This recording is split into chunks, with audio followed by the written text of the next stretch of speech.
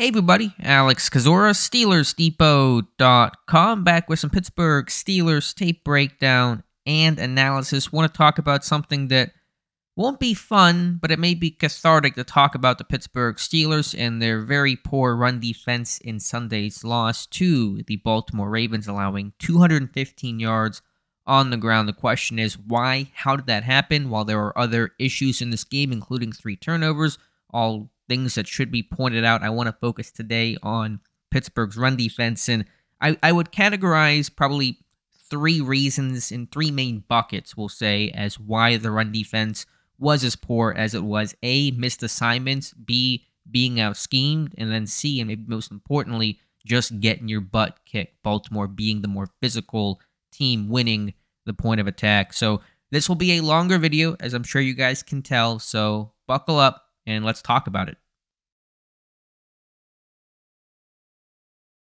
I'll start here by talking about missed assignments, times where Pittsburgh was simply not in the right gap, and really there's nobody that is absolved from this performance. We're going to look at basically every single member of this front 7, and they had a play or 2 at least where things went wrong. First play here is going to be the Ravens' biggest run of the day, J.K. Dobbins' 44-yard run, setting up his touchdown the very next play to get Baltimore a 10-0 lead.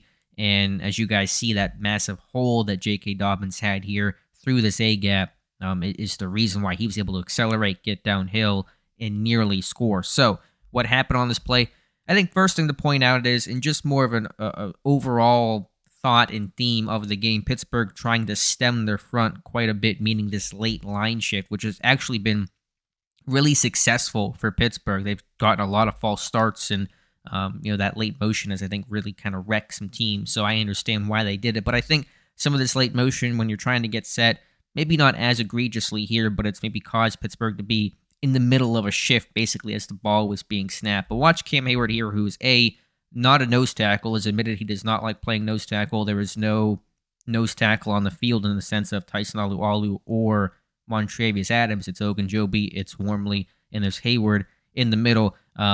On this play, he has the play side A-gap, and so if you look at the responsibilities to run fits, I'm not going to go through every single one here, but Hayward's responsibility on this play is this play side A-gap to the strength between the center and the right guard. He gets doubled here initially by the center, and the right guard gets turned around, and I understand maybe he was trying to split the double team and try to turn his shoulders, reduce surface area, but he gets turned out here, sealed, and then turns himself away from the play as well, and never has sight on the ball, and is definitely out of his gap. So is he the only guy to blame on this play? No one's getting off of blocks, Bush, Jack, although those guys appear to be in the right gap on this play. They're fitting the run as it's drawn up, just not maybe executing well. But Cam Hayward's the guy that loses his contain here, loses his run fit in that A-gap, and that's exactly where J.K. Dobbins runs through for a 44-yard gain.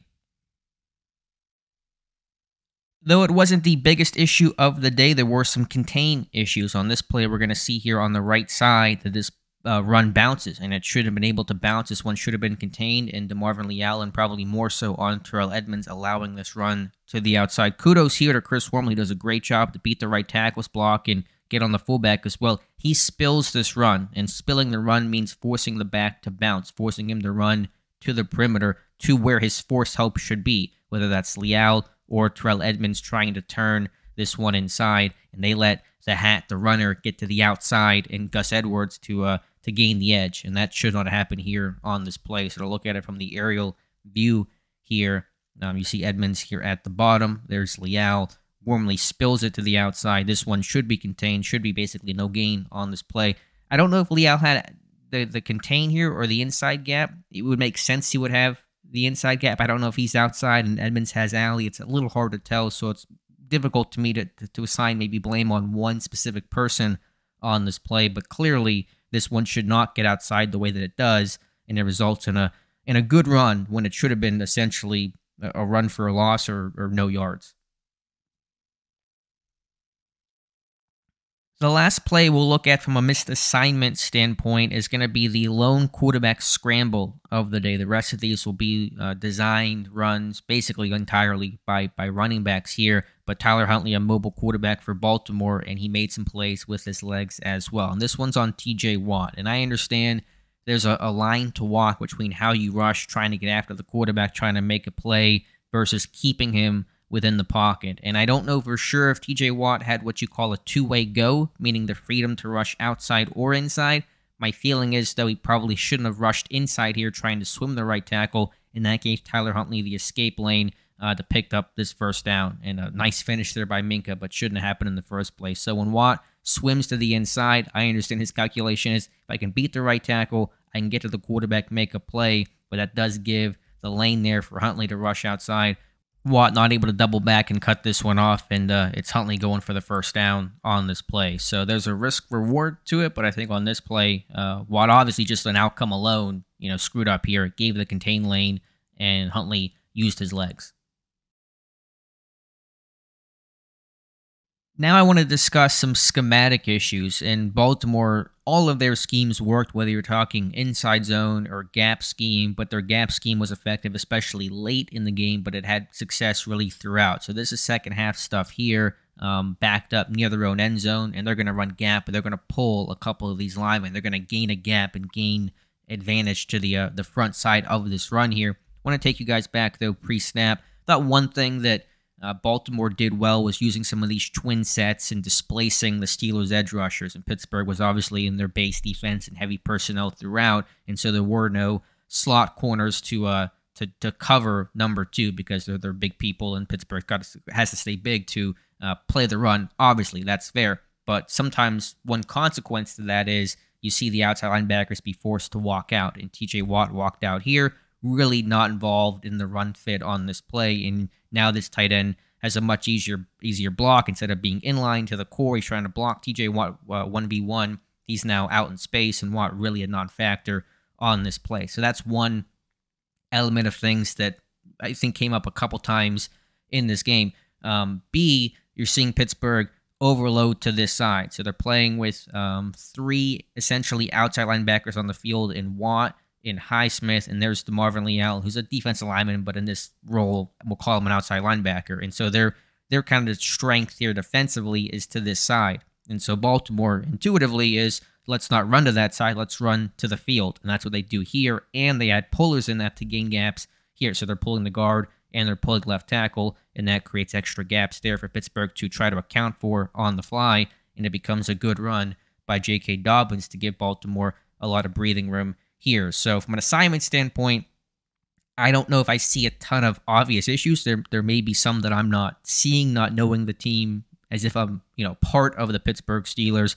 But I just think the idea, the principle is, Baltimore is gaining numbers and they're basically running away from some of the Steelers' strengths. And oftentimes Pittsburgh and some of their overfronts would play a guy in the A gap, and so it would be a little less than picking a side. I think one other thing just to note that Baltimore did well in this game was pre-snap, they didn't really always show a strength. They were pretty balanced. They didn't put multiple tight ends to one side. Here they have a tight end here in Josh Oliver, and their fullback who had a great game in Patrick Ricard. So they could really go either side and have the same amount of numbers. It's different if, say, they're putting the tight end over here, then Pittsburgh stacks this side, and you're trying to run this way, but then you're losing some of the numbers because you're not balanced. You have a clear strength to one side, and that's something that came up a couple times in this game, probably more than a couple times, and Baltimore just gaining numbers here. Pittsburgh can't match it, and they're trying to play catch-up the whole way. Other scheme play I wanted to note, and I'm stopping this one before everyone's even set because that's sort of the point. Now, at this point, Anthony Brown is in the game, the third-string Ravens quarterback, making his first ever appearance, and you're seeing two things. A, Pittsburgh switch to this over front, and so they're shifting kind of late here, and again, those late shifts, is that best for a defensive lineman as they're trying to get set and put their hand on the ground and read things as they're moving and the ball's being snapped? There's probably a consequence to that. But here again, Baltimore running power with the guard, with the fullback, gaining numbers here, gaining gaps to the front side of this run and running away from Pittsburgh's over front. So here you have Cam Hayward on the tight end. You got the D-tackle shifted 3-tech. Highsmith here in this A-gap, or in this, this is the A-gap here, I think. And Baltimore is running away from that. And so they're gaining numbers. They're running away from Pittsburgh's strength on this play, and it creates a big hole for the running back, J.K. Dobbins, and DeMonte Casey has to make that open field alley tackle. Now, again, there are physical issues on this play. Loudermilk's getting beat up. We can talk about Devin Bush and Miles Jack and all those kinds of things. All valid. I don't want to discount that, but just schematically, you're seeing Baltimore gain numbers and smartly running away from Pittsburgh's over front. And that's something that the Detroit Lions did. I did a video on that, a long-form one like this one last year when the Lions put up 200-plus on Pittsburgh, and very smartly was they consistently ran away from that over front. They were not going to run to the tight end side where you had Mark Andrews on Cam Hayward, not a winning matchup. And again, you're seeing a balanced formation. Tight end here, tight end there. They can run either side. They pull, they gain numbers. And so they really gave themselves a lot of freedom to respond to however Pittsburgh lined up and run opposite of that. And so there were physical issues on this play, but schematically, Baltimore was often one step ahead. Okay, last section here, and this is just the old butt-kicking section where Baltimore was the stronger team, the more physical team. They consistently won at the point of attack with their linemen and also their other pieces. Ricard was one of their MVPs of this game. Josh Oliver blocked well, one of their backup tight ends. And so I'll go a bit quicker because it's really a little more self-explanatory in the sense of you're just seeing Pittsburgh get dominated at the line of scrimmage here. Everybody blowing off the ball, nobody getting off a block. Cornerback Levi Wallace forced to fail and make the tackle here. And you're just seeing all this space that Baltimore is able to create up front. And Dobbins, not even touched within 5 yards, pushes the pile forward. And it's a good gain for them. And I think it was even defensive holding here called on Montravius Adams. So despite the holding call, still allowing a good run overall, still getting blown off the football. Just want to show you from the aerial view. Again, no one getting off a block. All this space there for Baltimore to run, and that really sums up this game. Although not one of Baltimore's best runs of the game, just watching some of those 1v1 matchups, the battle within the battle, and watching Josh Oliver, who's not known as this phenomenal blocking tight end to my knowledge, just folding Robert Spillane on this play. And so not a big run overall, but just watching the tight ends consistently beat up on Pittsburgh's inside linebacker. Spillane's the tough guy, the run guy, generally doesn't lose that poorly, but when he's getting folded, that kind of sums up the entire game. And again, nobody really looking great here overall. Baltimore finishing their blocks. You see Ricard really mixing it up with Miles Jack here on this play. Again, it's just the tone, the tenor. Baltimore was more physical, more intense. They finished their blocks. They really took it to Pittsburgh consistently in this game. I think this example, above all others, shows how much of a push that the Ravens got in this game. So I like to show that. It's harder to see from the end zone view, but the aerial view can often show that a bit better. And again, they're pulling people on this play, so it goes back to gaining gaps and gaining numbers we talked about earlier, making essentially Terrell Edmonds useless on this play, just simply running away from him, not part of the run fit at all. Another potential schematic thing to talk about, but just watch the push here, especially at the end. I mean, Dobbins not touched within the first 5 yards, and he's got burst acceleration following the block here, 79, and just every pile going forward, and that's a good run here. I don't know how many yards exactly he gained. Too many, obviously, in Pittsburgh, just not getting off of blocks. Everybody getting walked back here. Dobbins finding a lane and picking up good yards, and so we'll look at it from the end zone view one time. But just not getting off a block. It's as simple as that. If you don't get off blocks, you're not going to stop the run. Same thing here, very next play, and watch Montravius Adams in the middle just get run out. And Linderbaum, their first-round pick, the rookie from Iowa, just having his way with Adams. I don't think either nose tackles played that well this year. Both have actually played pretty poorly. I think Tyson Alualu's been a bit worse than Montravius Adams, but Adams has not played well either, and you're seeing a guy like Isaiah Loudermilk at end. He's not playing well in the limited action he's gotten. But just watch, Linderbaum control this block here. And just to look at it from the aerial view right here in the middle, getting that push and the back following behind. I understand double teams in those messy situations. It's never going to look perfect and clean. But you really felt like, and you can even see the body language here. I mean, just watch Larry Ogunjobi. I just noticed this actually. Watch him here getting beat up. It's another good run, shaking the head. I mean, that was Miles Jack earlier kind of had his hands in the air, like, what are we doing?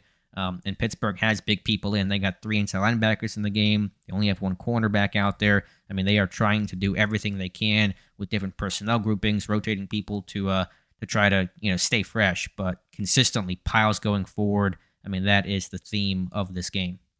Now I want to watch Isaiah Loudermilk and Miles Jack here. And again, two guys getting beat up. Loudermilk too high, poor leverage here. Miles Jack getting blown out. And it's another pile going forward. Another good game for Baltimore. You get the idea at this point, but I want to keep showing all the clips that I can find to really hammer home the issue. Loudermilk, is not played all that well this year. It's supposed to be the run stuffer. Had a decent rookie season. Hasn't played a lot this year, kind of regressed. And you see Jack. I know Ricard's coming in late. Ricard has no one even block. I mean, that's the numbers they're gaining here. There's no hat for Ricard to even account for here. With Pittsburgh not winning at the point here, not getting off of blocks, and Dobbins is just falling behind until somebody in the secondary finally takes him down. Very reminiscent of last year, the entire basically 2021 season. Minkah made 11 tackles in this game. That's what he did consistently last year. Talking Vikings game, talking Lions game. It's a repeat performance of that. Finally, the last one we'll look at is the final offensive play from scrimmage, essentially run before the kneel downs. 3rd and 3. Pittsburgh has to get a stop here if they want to have a chance to win this game, and of course they do not. And again, just the overall feel of not winning at the point of attack. Devin Bush locked up by Ricard in the right gap. That's not an issue to me, but he's just not able to take on the block, get off the block. Larry Ogunjobi getting manhandled, ends up in the same gap as Montravius Adams, who ends up on the ground. I mean, it's a mess all around. So I'm not trying to blame one person for this whole game or even on this one particular play. You're just seeing nobody basically winning. I think Ogunjobi's a bit late out of a stance here. And again, DB's forced to clean this one up. Now, should these guys have been playing in the box more, at least Minkah, maybe some of the stuff with the safeties, maybe a little bit weird trying to protect against a boot. I don't really quite know. But again, up front, Ogunjobi, Adams, Bush, etc., those guys just never able to make a play in this one. And so what you get here is a very frustrated Cam Hayward on one of the final kneel downs, and that's about as much intensity as Pittsburgh's defense showed the entire game. And so I don't want to belabor it too much. I think I've talked enough in this video, but it was a multitude of issues. You allow 215. It's never one thing. It's never one person. Semantic problems, missed assignment problems. But I think the number one thing you would put it to is just Pittsburgh losing the point of attack, not being strong enough, not being physical enough. And there's a lot of soul-searching and a lot of hunting for talent probably in the offseason to be done. So that is my recap on all the many issues that occurred. And Pittsburgh will have a pretty big task, believe it or not, against Carolina this weekend, who rushed for over 200 yards in their win over Seattle on Sunday. And so they aren't known as the power running team that Baltimore is, but they're having success, obviously, to run for 2 Bills. And so we'll see if Pittsburgh can adjust. So let me know your thoughts in the comments below. Appreciate you guys watching. If you guys could like this video and subscribe to the channel, I'd appreciate that. And we'll talk to you soon.